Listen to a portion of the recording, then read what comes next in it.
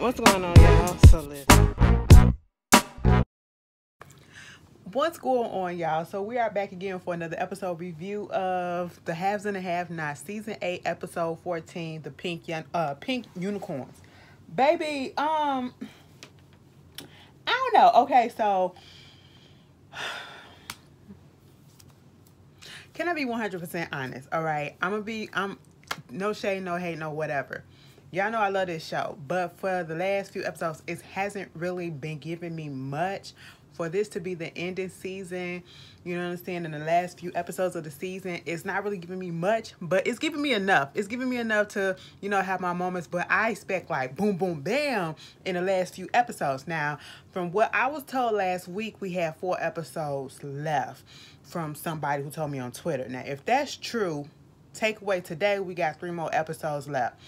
So I want nothing but bam, bing, bada, bada, boom happening in these next 3 episodes up until, till the shit goes out. But anyway, this episode starts off where it left off last week with Veronica and Pilar. Girl, or I should say Celine. Jim up there trying to say Celine killed Amanda. Well, they're not really sure if it was truly suicide, which we already know, okay? And I don't like the fact that they brought Amanda's back, brought up her what is it? Brought up her death or whatever. I'm sorry, I just got distracted. Brought up her death, and they not really gonna try to figure it out, okay? Because they mentioned it like earlier in the season, or probably last season or whatever, that she did not kill herself. We don't know who did it at this point. Now you're gonna bring it up this time with Celine, trying to make it seem like Celine did it, when in fact what Veronica figured out what was gonna happen was Jim was just basically trying to frame Celine. If she don't take this nonsense about this goddamn child support and giving her the $50,000 within the next 24 hours, get away from me, okay? At this point, I don't know why Jim... I don't know what it is about Jim, okay, when it comes to Veronica. And I understand he's trying to get Veronica out. But I do not feel like Veronica is going to get out. If Veronica get taken out, it's going to be by something so minute, okay, so small that she fucked up and did. You know what I'm saying? That's what I feel like. Because mama has been like 10, 15 steps ahead of every goddamn body. You know what I'm saying? So Jim thinking that he gonna take her out with this little assassin or whatever. Meanwhile, Veronica already know that you got an assassin on her. Okay, so it's just like, why do you keep trying to step up to this lady? This lady is not the one to be played with, and she has shown that to you time and time again. Okay, and this whole trying to frame Celine and trying to threaten Veronica, calling her a bitch to her face and all this stuff. It is not, girl. When he said that, she said, okay, yes. I was like, you know what? This was making me like Veronica, and then when she do that homophobic shit, it just makes me so mad. But baby, she had me down. I'll wait till we get there. But anyway, so all of that happened, and Veronica said, bitch, I'm not going nowhere. We're not dropping nothing, and it is what it is, okay? So you're gonna get served. Here goes the fucking papers. Have a fucking good day, okay? Meanwhile, moving on from that, bitch, since we on Veronica, let me just finish her, okay? Veronica, it's one thing to be homophobic in front of these straight folks or whatever, you know what I'm saying, who shares your same view, okay? And do it in front of your goddamn family, just being ignorant as shit. But it is another thing to go into a gay establishment, okay, and talk to a gay person and degrade them in their place of business, okay? I'm just sitting here like, I know this lady did not just do this. I said, bitch, you would have gotten... Now, let me just say this. I feel like if this was to have happened, Veronica would have got her ass jumped in that establishment, and just because it did look like it was a lot of gay men up in there, trust and believe it be a little sprinkling here, there, or lesbians, okay? It be a little sprinkling here, there, lesbians, or whatever, and they would have fucked her ass up, especially the way the drag queen announced that, we got a homophobic bitch up in this motherfucker, they would have fucked her up, okay? I hope they would have, because, bitch, you ain't getting out of there without a scratch on your ass. Not like that. You gonna come into our place of goddamn safety to have fucking fun, to be fucking homophobic? Girl, not at the end of Pride Month. Let me tell you something. Y'all been cutting up. Y'all been goddamn cutting up, okay? And then Rihanna, let me talk to you for a second. Miss Robin Fenty, okay? Pride is over with. Granted, Pride is every, you know what I'm saying, every day for all of us that are in this community, and it should be for everybody, to be quite honest. But at the same time, when it comes to these commercialized businesses and all this shit, watch right after tomorrow, all the logos on the TV channels, whatever, they're gonna turn away from that goddamn pride flag, and they're gonna turn right back to the color that they really was, okay, come July 1st. But Miss Rihanna Fenty, okay, bitch, you put your pride collection, unless it was me and I did not know that, but you just now putting out promo for pride collections and shit like that for Savage Fenty, bitch. Pride is over. We only got one more day for the commercialized version of it. Girl, what are you doing? Better late than never, bitch. That's how it is with this goddamn music. But anyway, I just had to say that about Miss Robin. But anyway, I still love her. Veronica bring her ass up into this goddamn gay club, and it is a drag queen that is at the door. Okay, she looking like this is just disgusting, and bitch you this and bitch you that. Girl, when she told Miss Mamas that you should never wear open-toe sandals or open-toe shoes because your feet too goddamn big for it, I said, God damn, like, you really just gonna do this, okay? You know, and she was like, I'm looking for somebody. She said, the drag queen was like, bitch, ain't no fish up in here. Ain't nobody looking for no fish up in here. We all gave me up in this bitch, okay? And she was like, fish? It was like a real girl. Now, let me ask y'all this, because I seen this discussion once before, and it was topsy-turvy, okay? Like, it was 50-50. For my straight women, do y'all get offended when gay men call y'all fish? Because I take it as, and a lot of gay men, correct me if I'm wrong, when we say fish, well, I should say when the gay community say fish, because some lesbians say it too, because I know I said it once before, a few times before too, you know, it's referring to real women. I don't think or feel that it's a sign of disrespect. You know what I'm saying? I feel like it's just, you know, to identify real women or whatever. You know, it's just a slur, not a slur, but a term. You know what I'm saying? A gay term. That's what it is. But do y'all feel offended by it? And if so, explain why. Because I don't see the offense. But anyway, because when we be like, you looking fishy, bitch, you giving realness. That's what it is. You giving real woman tease. That's what this is. Okay, anyway, enough of the lesson. Anyway, so Veronica going back and forth with this lady. I said, why are you doing this? Just being her evil, nasty self. Oh, I need a drink. But I don't want to drink off of nothing like this, okay? I don't know what's been up in here and what it's been at and all this shit. I said, Veronica, calm your ass down, bitch. You don't come up in somebody's establishment and just be all nasty to them. I want to talk to the owner. Well, the owner ain't here right about now. Okay, so she just started coming at the lady, you know, and then when she moves away into the crowd and she just being disgusted, she was like, ugh, in this disgusting ass place with these disgusting ass people. I will say they can dance, though. As much as I'd be disgusted by their ass, at least they can really dance. I give them that. I said, see, no. Either you hate us all the way, don't love what we do. Okay, bitch, don't love what we do. Hate us all the way, bitch. If that's what you're gonna do, don't point out, well, you can do this. I still can't stand your ass, but I'll give you props. No, don't do that to me, okay? Fuck that. Veronica, stand firm in your shit. Because then she go up to this man, and it was this look and this interaction that they had. And he was like, Veronica, you know, like shocked to see her. And as I'm reading the body language, now I know what this actor, he's an actor that you don't know his name, but you've seen him a lot in a lot of black stuff, especially. But I was like, hey, I ain't seen you in a minute. What's good? You know? And so Veronica just looking like, hey. He was like, Veronica, what are you doing here? She was like, it's cool, calm down. And was like, I mean, it's time. He was like, it's time for what? You know, it's time. It's time for what? I need a drink. I was like, you want me to get you something to drink? Bitch, I don't want to drink out of no glass. Give me something to drink in a plastic cup. You know what? Better yet, mind you, stopped the waiter and called him a thing, okay? Tell this thing to give me something in a plastic cup. Better yet, just give me a brand new bottle, because I don't know where the fuck y'all shit been at. I said, oh my God, like, I said, Veronica, somebody needs to whoop your ass. Okay, you. Goddamn, like punch the bitch in the goddamn face, okay? Because at this point, she is doing way too much. And it's his establishment, you know, and apparently they had a pass, okay? And I am 95% sure that this has got to be the man that is allegedly Jeffrey's father. I say that because he said, you know, I'm sorry for not telling you that I was gay. Okay, I should have told you back then or whatever. She was like, that's whatever, girl, whatever. You know, that's basically what she said. You know, and it was that it's time. It's time for what?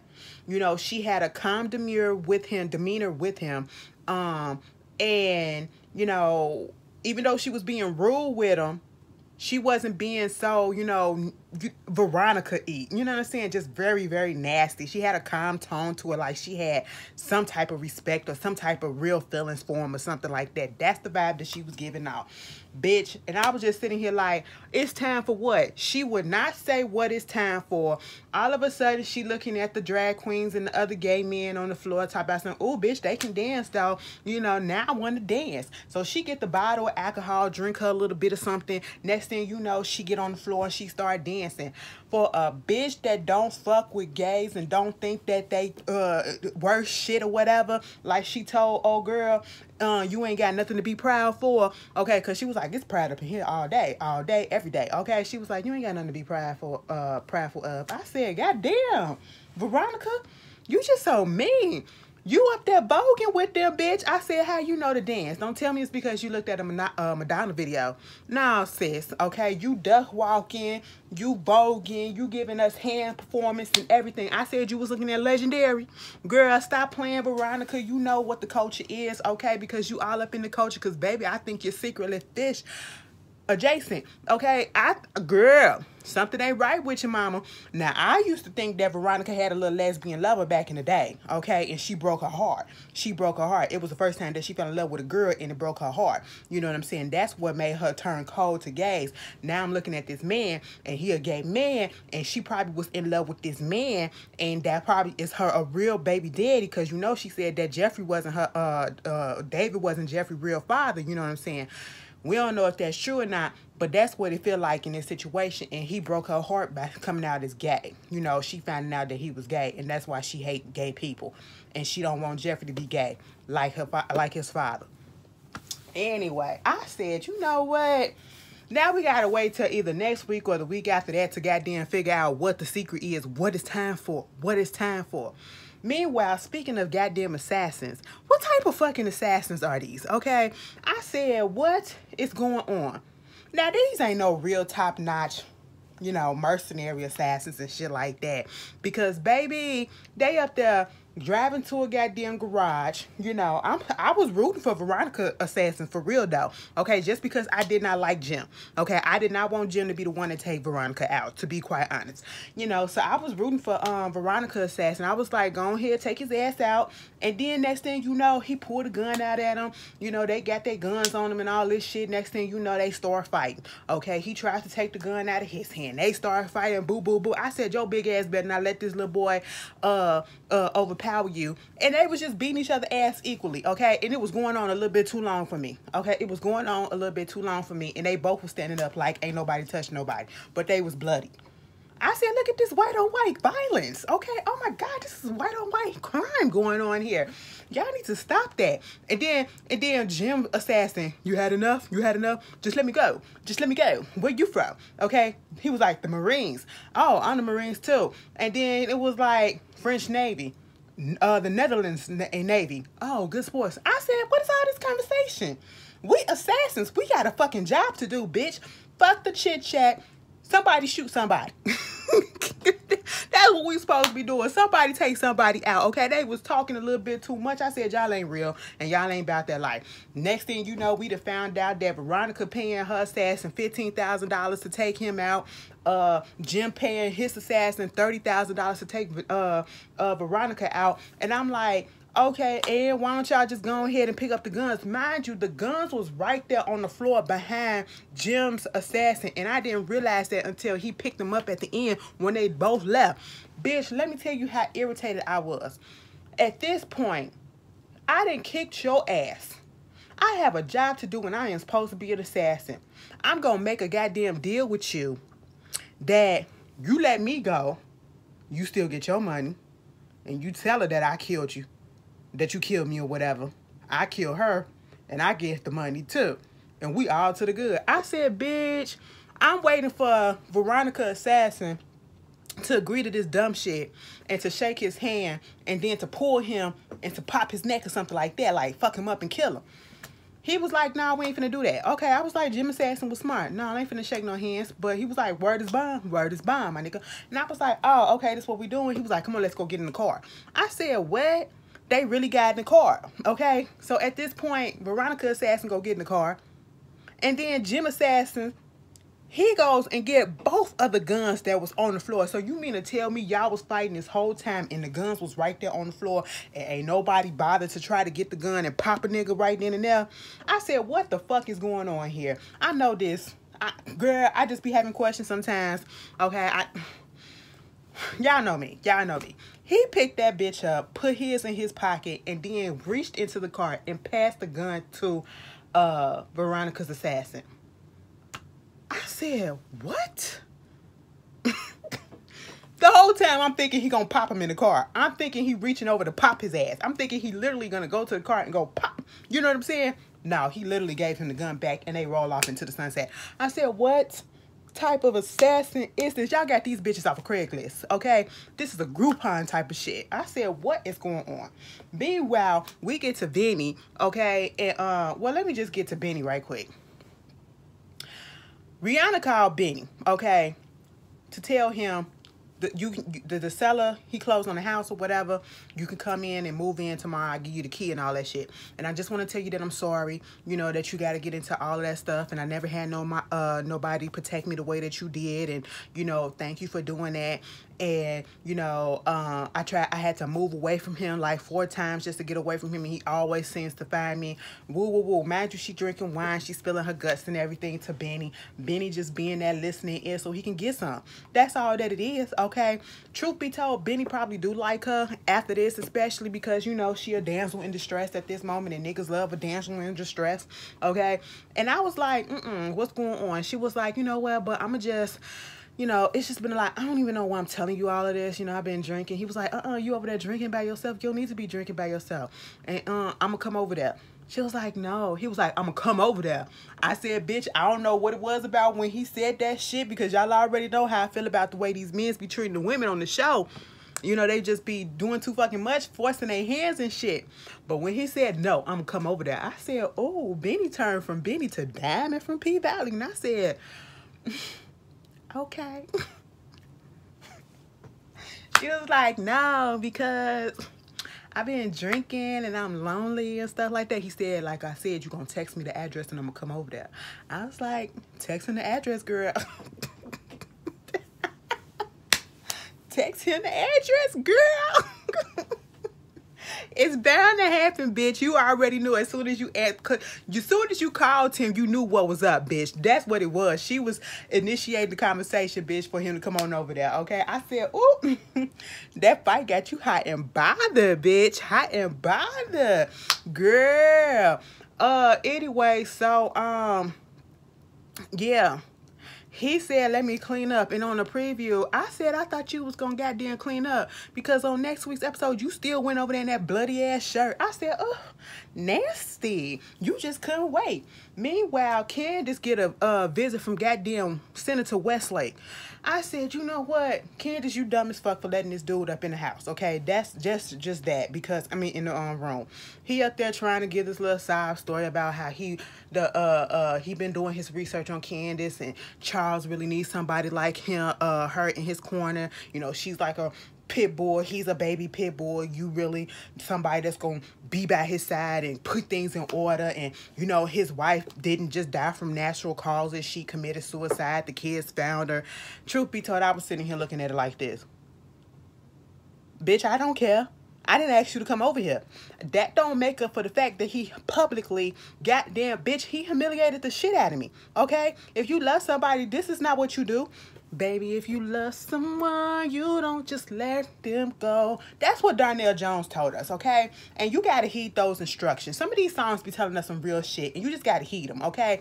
And he was telling us some real shit. You love someone, you don't just let them go, okay? You do whatever it is that you have to do, bitch, and you suffer whatever consequence you got to. If he really loved Candace, he wouldn't have let that shit happen. Fuck all that shit. I said, Candace, get this man up out this goddamn room, okay? Oh, Alvin was on something else I seen recently. He was in that movie Femme Fatale. Fatale, that's what it was, with Hilary Swank and Michael B. Jordan. He was playing a lawyer too. Anyway, moving on from that, see Blessings in Disguise. That lady at that grocery store tried to shame the fuck out of Alvin by putting it out there that he was working in that grocery store, and look at what happened. Look what happened. All these opportunities and put him back in the game. She looks shitty as fuck, and now he on the rise again. I know that's fucking right. Girl, karma works good sometimes. Bitch, moving on from that, Hannah went over there to goddamn Broderick, to the loft. Broderick up in there with two bitches, okay? Gonna say, who the hell are you? She said, bitch, Catherine is my goddamn boss, and you need to get these hoes up out of here, and you need to get the fuck up out of here. He got a little scared for a second, okay? Because Hannah said, I'm gonna tell Catherine. Oh, don't tell her. You don't have to tell her. You don't have to tell her. She said, yes, the fuck I am. Let me tell you something. Hannah is one down-ass bitch, okay? She's a trill-ass, real-ass.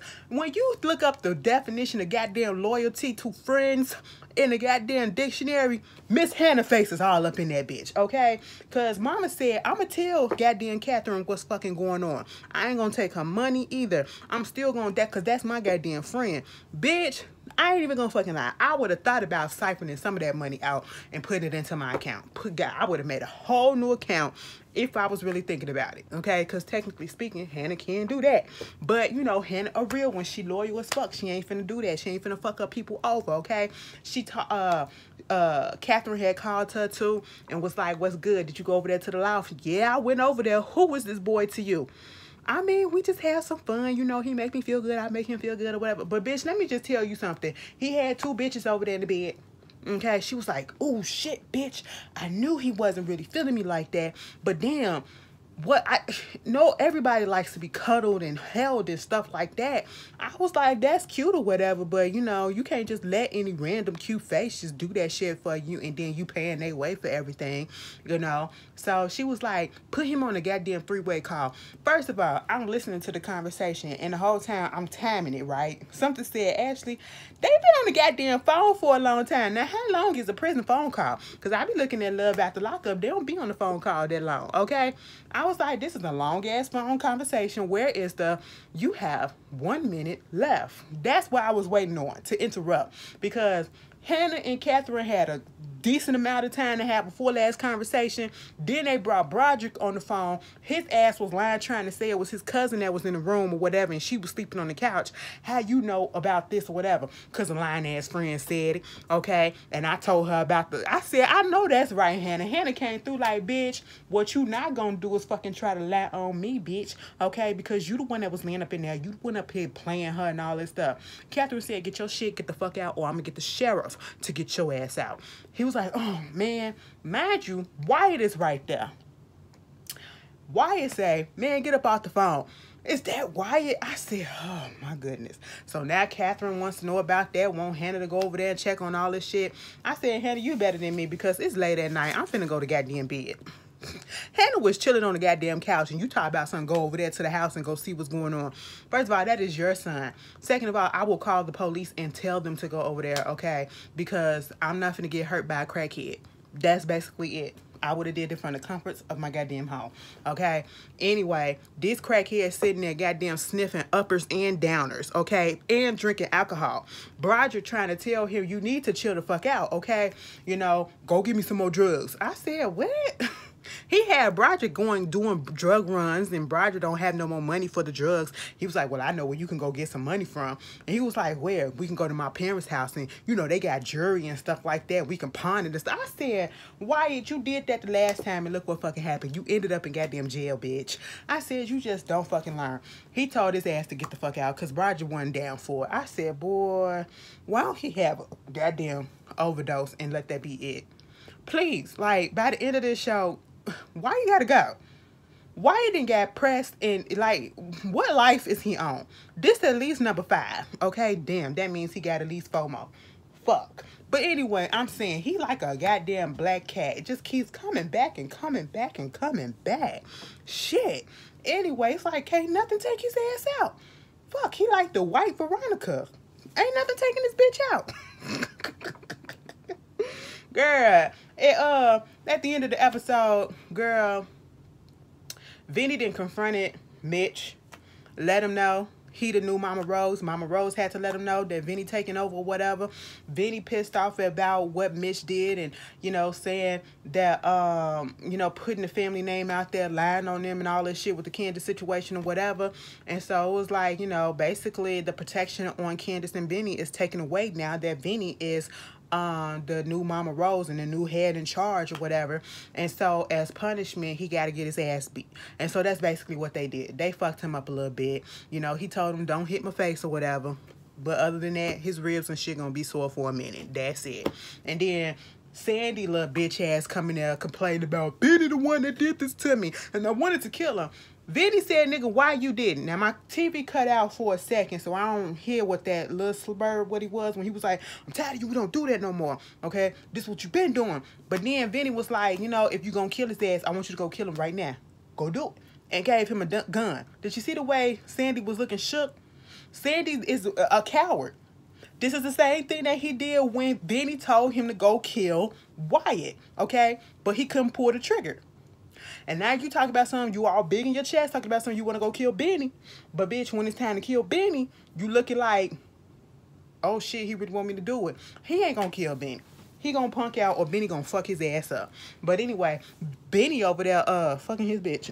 Anyway, that was the ass and a half, now, y'all. Y'all tell me how y'all feel about it. I will see you guys later. Peace.